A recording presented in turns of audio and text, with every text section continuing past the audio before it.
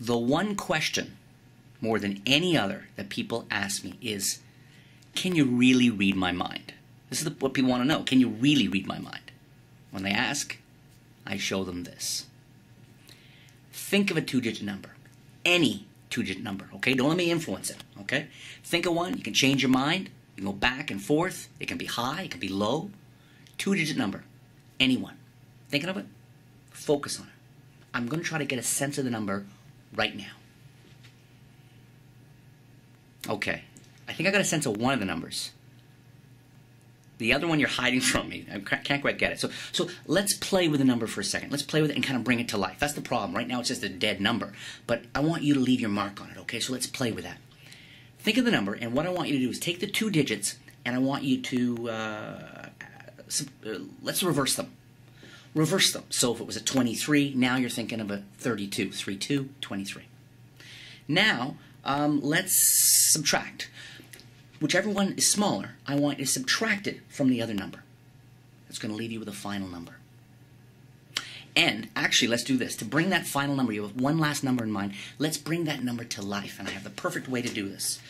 I was reading Rolling Stone magazine just the other day, and I don't know if you're a big fan of music from the 90s. I love the songs from the 90s. They're kind of cool rock and campy, and this is what they did is they published a list from 1 to 50.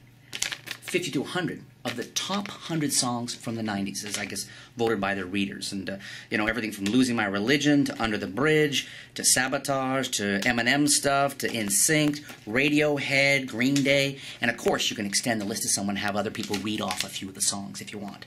So you're thinking of a number. Now, rather than trying to get a sense of this dead number in your head, I'm going to ask you to try to get a sense of the melody, the song. Now, like I said, it goes from 1 to 50 on this side, 50 to 100 on that. Your number, is it from 1 to 50 or 50 and 100? 1 to 50. From 1 to 50. Okay, there.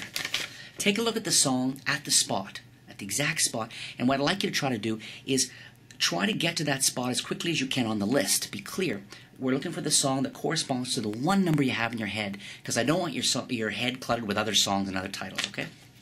Take a look. Did you get it? You got it in your mind? You do. Okay. So you're thinking of a song, one of, what, 100 songs. You have one song in mind. I want you to focus on the melody. I could try to go after the artist, but I want you to think of the melody of the song, and I want you to hum it, not out loud. Hum it only in your head. Okay? Okay. I think that was the cool. Is it Living La Vida Loca? Is that what the song is? Yes. The one song out of 100. Proving I can read their mind.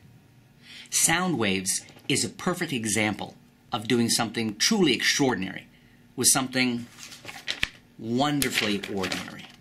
It's surefire. It never, ever misses. Okay? And there's something about music that applies and appeals to everyone, and that's one of the big strengths of this effect. And one of the things that I was so excited about taking this classic force and applying it to something with as much broad appeal as music.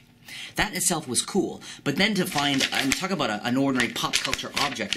Now, when you get this, it comes along with a whole bunch of, you get many copies of it. Okay, number one. Number two is they're not all the same. What that means is you can completely repeat the effect right away.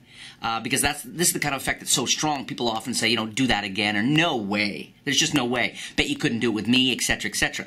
And given the structure, which you probably notice in the performance, is as soon as they've got the song in their head, I tuck the list away, back in my wallet, okay? And again, I mean, this just looks, this looks so perfect. I mean, and you'll see the sheets you get. I mean, you could study them all day long. They look exactly, totally. I mean, we got the right paper, we got the right color, we got the right shine on the paper, we got the right weight. This looks exactly, and this little list could have come from Rolling Stones, it could have come from a British music magazine, it could have come from so many places around the world, okay? So keep that in mind.